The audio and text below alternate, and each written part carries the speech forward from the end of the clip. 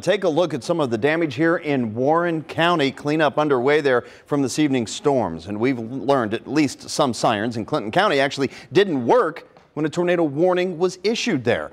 Reporter Jake Ryle is speaking with some who are sounding the alarm now about not hearing them.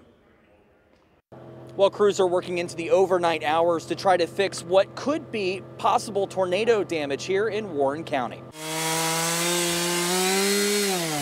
The sound of chainsaws echo through this portion of Route 350 in Washington Township Wednesday. Here, one large tree damaged a steel guardrail on the bridge for Todd Fork.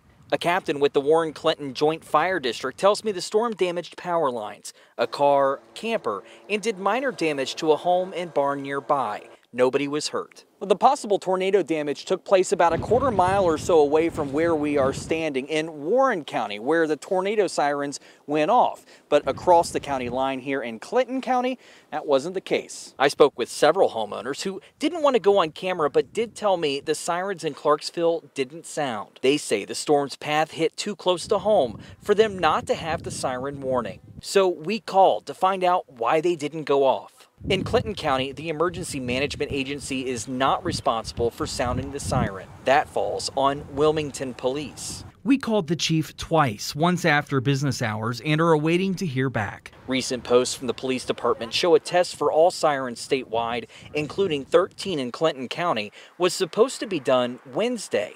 But due to the storm, it was canceled. The county does have a red alert notification system set up for folks who want to get updates on their phone and computer. But if those aren't nearby, a siren might be someone's only chance at being notified. Fire officials I spoke with say the National Weather Service will be on scene Thursday morning to determine if what took place here was due to a tornado. We'll have more information on WCPO.com. For now, reporting in Washington Township, Jake Ryle, WCPO 9 News.